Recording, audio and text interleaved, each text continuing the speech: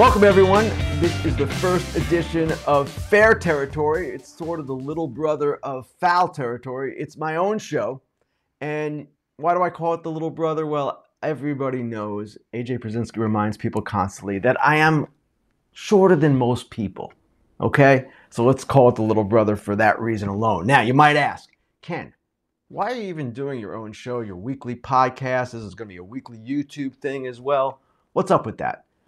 Well, if you remember, back in the day when I was on MLB Network, it wasn't that long ago, but back then, I would go on Hot Stove every morning during the off-season with Matt Vasgersian and Harold Reynolds. And those two guys would repeatedly interrupt me. Harold would do it live, and Matt would do it through his soundboard where he had snippets of Harold saying different crazy things over the years. Now, doing Foul Territory with AJ Przinsky and Eric Kratz and Adam Jones and the whole gang, Todd Frazier, it's not quite as bad. But at the same time, AJ gives me heat from time to time. There's some harassment involved.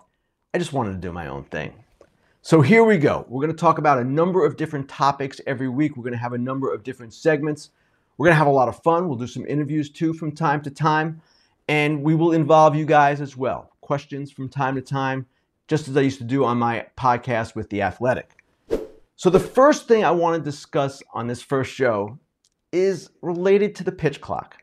Now, most people, I think, would agree that the pitch clock is a hit, that the games are moving so much better. The pace, the times of games, everything that Major League Baseball wanted out of this thing, they're getting out of it. Now, I know there are some dissenters, some people who are cranky because some people are always cranky and don't like the clock and preferred it back when we had no clock and things just ambled along at the player's leisure. Well, in my opinion, I think in a lot of people's opinion, this is better. But there is one lingering question. There is one thing that has stuck with me ever since spring training when I interviewed Zach Wheeler for something I was doing for Fox Sports. And Zach Wheeler said to me, the at-bat with Harper in the NLCS, the at-bat Harper versus Robert Suarez, which led to, of course, the dramatic home run that decided the series, that at-bat wouldn't have happened with the clock. And what Wheeler was talking about was the whole thing and the way that played out. The drama, the tension, the time it took between pitches, the time it took Harper to get to home plate, which would have been a violation. It's 30 seconds now. He took a lot longer than that. I think it was about 50 seconds. And I started to wonder, okay, is that a thing? Would some of the great postseason moments of the past, the Kirk Gibson homer, the Mets' great rally in 1986 in Game 6 of the World Series, even the Mike Trout, Shohei Ohtani showdown in the WBC, how would they have played out in or under the current rules? It's a fair question. And you do wonder if we're going to lose a little bit of drama as we go along here. I kind of posed that question in the story, and I don't have an answer, but my sense of this is that there's no turning back, that we can't establish adjustments to the rules, or we can't adjust the rules in a way where you'd have a clock, say, in close and late situations, or in the ninth inning, or simply in the postseason and no other time. Now, baseball has two separate rules, or sets of rules, for the postseason and the regular season. They do it with the extra inning rule, right? It doesn't even happen in the postseason. It's just in the regular season. And the extra inning rule, of course, is a situation where there are two sets of rules during a single game. Once a game goes to extra innings, if it does, the automatic runner appears at second base, and here we go. That's not the case in the first 9 innings. But that said, it doesn't seem to me that baseball wants to go backwards in any way. And I don't know that baseball should go backwards in any way, as much as I love those dramatic moments and the time it takes for those things to evolve. What we're talking about here is an entirely different way the game is presented. So to change it in the postseason, for example, well, you'd be going from games that may be lasting 2:45 to 4 hours again, or 3 hours and 4 hours again.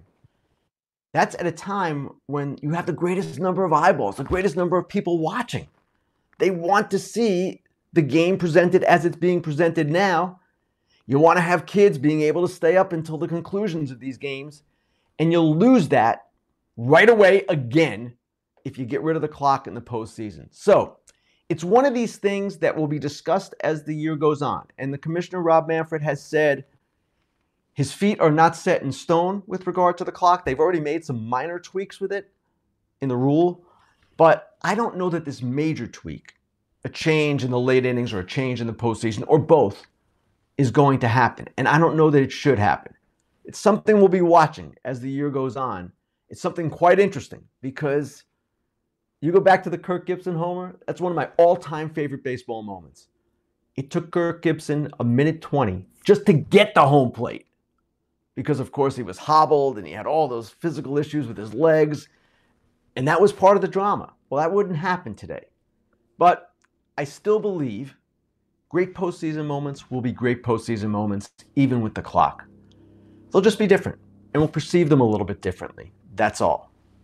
Okay, that's how we start today. We're going to do something this week that we're going to do a lot on this show, too. We're going to bring in one of our producers, Claudia Olson, and we're going to play a little game called Fair or Foul. Claudia's going to say something to me, and I'm going to say, Claudia, no, foul, or fair, one way or the other. So, Claudia, let's get it started. Give me the first one. What do you got? All right, Ken. So for the first fair or foul today, fair foul. The Rangers are threats in the AL West. 2-0 season prediction to finish 4th. Fair foul. Fair. Now, I don't know if threats is the right way to put it, but let's put it this way. They look like off their first series of the season, which is like 1% of the season, look like they're going to be more competitive. Now, I still have deep reservations about the ability of their starting pitchers to stay healthy. DeGrom, Heaney, Eovaldi, even John Gray, who was on the injured list 3 times last season. That is my biggest concern with this team. But the one thing I might have overlooked, and maybe some other people did too, Claudia, their offense is deeper than most fans probably think. Now, we all know about Seager and Semien, but Adolis Garcia, 25-25 guy last year. Josh Young, this is a prospect who was injured for a long time. He's taking over at third base. Finally, he is going to be a part of this. Mitch Garver, who didn't play after the All-Star break last season, he's back and a force. And then Robbie Grossman, their lone free agent. Now, he's not a great player, but he looks like he might be an adequate person in left field. So with those guys, in addition to Seager and Semien and everyone else, it starts to look like a more formidable group. And that's what we saw against the Phillies, especially in the first 2 games. They're going to pitch if they're healthy. We know that. But again, whether they contend or not, Claudia, that's going to depend on that rotation and its ability to stay upright. But their offense is good. They had some defensive replacements last night that were kind of interesting and impressive. It changed the game a little bit for them. So I sort of like them. And don't forget, if they are relatively healthy in the rotation, they've got one of the best managers of all time handling pitching in Bruce Bochy. It'll definitely be fun to watch them all season, that's for sure. Definitely staying tuned. All right, second option, fair or foul. Is it already time to panic in Detroit? Fair.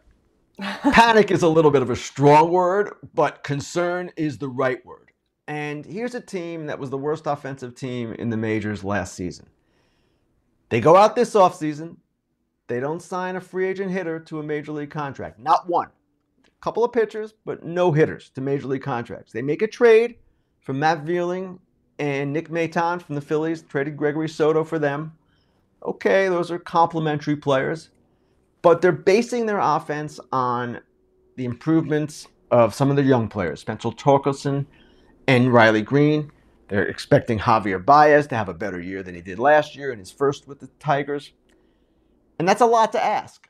Now, granted, the caveat here is they faced the Rays in this first series. And it was McClanahan and Eflin and Jeffrey Springs, who had a no-hitter through 6 innings yesterday. He was really good. He is really good. The Rays pitching is really good. So I don't know that I want to pass judgment on the Tigers based on one series against one of the top pitching teams in the majors. But I will ask, where is the offense going to come from? Is that improvement with some of the younger players actually going to take place? Is Javi going to come around? I don't know that we can count on it, so it's fair to be concerned about the Tigers, at least off their 0-3 start. Fair. I agree. We'll use less harsh words this time. No panics or threats, but fair or foul, are the White Sox for real? Fair, but again, with a caveat. And I like the way they played against Houston. They went 2-2 in that series, and they were more than competitive. They played well for the most part. They had some bullpen issues in a couple of games, some runners in scoring position issues. We have to see how this plays out, but this is the story of their season. Are they fair or foul in terms of being real as a competitive type team? We know what happened before with La Russa, and we know there were problems galore, and that's why they brought in Pedro Grifol as a first-time manager, but someone that they believe in quite a bit. But this is put up or shut up time for the White Sox. And they keep telling us, and they have presented themselves as a team with a lot of talent, and they are a team with a lot of talent. At some point, you've got to show it. Not the manager's fault anymore. So we shall see how this all plays out. But I was encouraged by the rotation over the weekend. You had to be. Cease, Lynn, Giolito, Clevenger all pitched fairly well. I'm encouraged by Moncada especially, off to a flying start. The WBC helped him and Luis Robert Jr., forced him to get ready earlier. And it looks like, I know Robert started slowly, but he's off and running too now. So I like where they are. There are some defensive questions, no doubt, and bullpen without Liam Hendricks, of course. And granted, they also played an Astros team that was without Michael Brantley and Jose Altuve, and also without Yordan Alvarez in the last game. Bregman went 0 for 16 in the series. Okay, there are all these things, but the White Sox are missing Liam Hendricks. So, yes, they are for real. They're in a weak division. They have no excuses. This is it for the White Sox. They've got to play at a higher level this season. I agree. And I'm sure the co-host of my show will also say the exact same thing when he will be freaking out about the White Sox in no time. That is all for me, Ken. I will say goodbye, and I will see you next week. Sounds good, Claudia. Thanks. Thanks, Ken. All right, one of the things we're going to do on the show is take a look inside maybe a story I've written or something I've experienced in my career, go a little bit deeper from time to time. And one thing I want to do on this first show is to explain the story of the bow tie. Now, I'm not wearing it today. I only wear it on Fox. I don't particularly like wearing it for reasons I will explain. But it's something that's been obviously a part of my identity for some time now. And I often get asked by people, hey, what's up with that? Why are you wearing a bow tie? Why do you do that? People on Twitter know I wear them for charity, and each one represents a different charitable organization. But the story of how it came to be, that's a little bit different. And it used to be that I could refer to an article I had on foxsports.com, but that article has disappeared into the ether somewhere. You can't find it anymore. So I'm going to explain it again for posterity now on our show. And actually, this goes all the way back to 2010. It was my 5th season with Fox, and David Hill, who was the head of Fox Sports, the man who invented Fox Sports going back to 1996, a legend in sports broadcasting, and really someone who has been a force in this industry for quite some time. The word came from him up high. I want Ken in a bow tie. Now, I had never worn a bow tie. I thought the whole idea was preposterous. This was for the playoffs in the 2010 NLCS. This is when this was all going down. And the idea that David had was to distinguish me visually with the bow tie, to make it look classy, or to make me look classy in a way that was different than other reporters, to make me stand out. Now, the way I grew up in the business, the way to stand out was through your work. And my work was through written, for the most part at that point, but also television as it went on. But I came to understand in later years, after this all got going, that there's more to it with television. You just don't necessarily rely on what you're saying and reporting. There is personality involved, and there is a look that can be involved too with certain people. Craig Sager, of course, was an outstanding example of that with his loud sport coats and all that, but they wanted to distinguish me in a classy way. So I didn't know how to tie a bow tie. And there was a guy who used to work at Fox named Jim Bernard who would tie them for me during the playoffs. And I remember after the first game, I wore it. And I remember saying also on the air when Joe Buck asked me about it, and he was always teasing me, I said I was playing the game under protest. My wife didn't like it. My kids didn't like it. And I didn't particularly like it either. But after that, I was approached by Eric Shanks, who is now the head of Fox Sports, and I guess then was maybe the number 2. And I said to Eric, hey, do I have to do this again for this next game? I had just done it the night before. Do I have to do it again? And Eric said, in so many words, that would be advisable. In other words, David Hill wanted me to keep doing it. So I get through the playoffs. Jim Bernard is tying my bow tie every single night. The people at Fox went out and bought me a few different ones. And then the playoffs ended, the World Series ends, and I'm like, whew, that's over. I don't ever have to deal with that again. Great. Well, a couple of weeks later, that offseason, 2010-2011 offseason, I get a call from Dhani Jones, former NFL linebacker, guy who has this nonprofit called the Bow Tie Cause. And what the Bow Tie Cause does is partner with different organizations and represent them with bow ties. They sell the bow ties, but basically the bow ties are to raise awareness for these different charities. And he asked me if I want to wear the bow ties for his organization, the ones that they put out there. And at first I thought, nah, I'm not into this. But then I thought about it some more and realized David Hill is going to want me to do this again. So I figured this was a way for me to at least take some control of it. And of course, have it done for some good causes. That was the whole idea. So that's how it came about. And of course, David Hill was proven right. It did become a big part of my identity. It didn't detract from my work. People still see my work for what it is. They like it, they don't like it, whatever the case might be. But people now know me as the guy who wears the bow tie on Fox. And when I'm not wearing one out in public, people ask, hey, where's the bow tie? And the few times I've seen David since, and he's been gone from Fox for quite some time now, he's always teased me. He's an Australian native, and he's got that great accent. He's like, where's your bow tie? And I have to say, David, you were right. So the funny part is that while this has obviously become a thing, I'll let you in on a little secret. I still don't love the thing.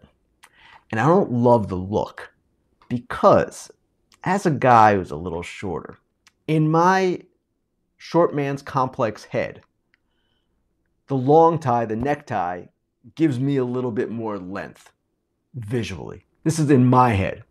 The bow tie kind of makes me look short. But you know what? It's too late. Too late for me to complain. Too late for my wife to lodge any objections. Too late for my kids to say, Dad, you look ridiculous. It's part of my identity, and I'm proud of it. And I'm proud of all the organizations we've raised awareness for over the years. It's been a great thing. And I've loved actually every minute of it. So that is the story of the bow tie. A long time ago, when I was living in Baltimore, I hosted a radio show. And we did something on the radio show. This goes back, I don't know, more than 20 years now, called the Dude and Dork of the Week. And it was pretty popular. People liked it. And it gave us a chance to praise someone on one hand and give someone a little heat on the other hand. So we're going to revive it for this show. It's going to be a weekly staple, I hope. And we're going to start this week with our Dude and Dork of the Week. And we'll start with the dude. Dude always goes first. He gets the honor because he did something good. That dude this week is Trayce Thompson.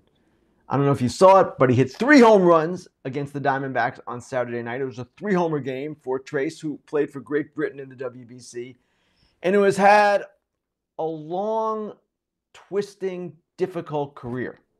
Starting in 2018, he drifted through 8 different organizations before rejoining the Dodgers, which of course is where he is now. He had injuries earlier in his career. He had some different things going on. He's 32 at this point. But he is always someone who has worked really hard and always someone who has been extremely popular with his teammates. And I remember Alex Wood telling me last year, I don't think you will ever meet a player or anyone who has anything bad to say about Trayce. So there's no telling where his season's going to go just yet. He's part of a center field sort of platoon with James Outman, who is also off to a good start. But Trace Thompson has come a long way. That was an amazing performance on Saturday night. Not many players hit 3 home runs in a single game. So he is our dude of the week. Dork of the week, a little bit of a different story here. Same area of the country, Los Angeles Angels. This incident took place in Oakland. I believe you know what I'm talking about. The Anthony Rendon with the fan incident. Now, we've only seen the video. We don't know the full story. Major League Baseball is investigating. Rendon got into it with a fan, took a swipe at him. Didn't look to be a terribly violent swipe, but he took a swipe. And he got into it. And it's not cool. Now, the last thing the Angels need as they try to right themselves this season in Shohei Ohtani's last potential season with them before becoming a free agent is any kind of distraction. Unnecessary distraction. You're going to get distractions throughout the baseball season. That happens. This is an unnecessary distraction. Now, I get where Rendon's coming from. He said the fan called him a bitch. That's what we see on the video. Players get taunted all the time by fans, social media, in person, and I am sure it is a bit much. In fact, it should be a bit much for a lot of guys. But the problem is, it's part of the deal. And for the most part, they've got to take it. Now, there are situations where someone gets completely out of line and they don't have to take it. I'm not sure this qualifies. Maybe we'll learn something in the future that will show us that it does, but it doesn't appear that way based on what we've seen. So, Anthony Rendon, you can't do that. You're our dork of the week because you did it. And if things come out later that somehow exonerate you, I will withdraw this little honor that you've received this week. All right, so that's our dude and dork of the week. Now, usually at this time of the show, what I'll do is talk about a little where I'll be next for Fox, but I'm actually off this Saturday. We don't have a game, or at least I don't have a game that I'm working. The following Saturday, I will be in San Diego. That will be Milwaukee at San Diego, and the Padres, as always, are a fascinating team, at least as always under Peter Seidler and A.J. Preller in recent times. You saw the Jay Cronenworth extension over the weekend, 7 years, $80 million. And this is just the latest signing by the Padres, the latest big investment by a team that has, based on what you use for accounting, either the third or fourth largest payroll in the major leagues right now. Third or fourth, the San Diego Padres. And people continue to wonder, and I wonder too, how are they doing this? They've got 4 players now. Machado, Tatis, Bogarts, and Cronenworth signed through 2030. 2030 is a long time away. They've got for 2029 commitments of $113 million. $113 million already committed for 2029. Now, Peter Seidler, the owner, does not like this word, the word sustainability. He hates when it's brought up. He doesn't think it's fair. He's saying, I'm going to run my team as I'm going to run my team. We'll be fine. Don't you worry about us. Well, I'm sorry. With those kinds of commitments, with these players who are aging, people are going to wonder, is this sustainable? What will happen as these guys get older? You're investing in all this money in all of these guys. What's going to be the case with the San Diego Padres? What's going to happen? It's fair. And listen, that excitement in that town is something to behold right now. The excitement for the team. They had to cap their season tickets. The ballpark is electric. Almost every home game, it's cool. Petco Park is alive, man. But at the same time, what happens if they don't win? What happens if it doesn't turn out the way they want it to? Now, if they do win, they make a ton of money and kind of all justifies the investments that they made. If they don't, and it's baseball, you never know what might happen. Who knows? Soto is the only one really of the major pieces, Hader's another one, that they don't have locked up long term. So they're going to be who they are for several years. And that's good. These are quality players, great players in many cases. But people are going to wonder in the industry, outside the industry, how the heck this is happening and how the heck the Padres are going to keep themselves strong without currently a strong farm system and a situation where they're going to have to be spending a lot of money in a lot of players for a long time. So That will conclude the show. We got one more thing I want to add before we go, and that is the idea that we're going to welcome some questions on this show. And we'll be reaching out shortly, probably on Twitter, to tell you how to ask questions and how to go forward with these kinds of things. We'll be answering them from time to time. We're going to have a lot of fun here. We're going to do a lot of different things. It's going to be a blast. And you know what? To go back to what I was saying earlier, it was really cool just to talk for all this time without Harold or Matt getting in the way. Thanks. We'll see you next week. Hey, BetMGM has an MLB bet $10, win $200 offer for all Fair Territory fans in 4 easy steps. Sign up and deposit at least $10 into your newly created account. Then download the BetMGM Sportsbook app on iOS or Android. Place a pregame moneyline wager of at least $10 on any MLB team at standard odds price. You will then receive $200 in bonus bets instantly. Just use the bonus code SPICYBALL200, SPICYBALL 200. Always bet responsibly. Gambling problem or concern, call 1-800-GAMBLER.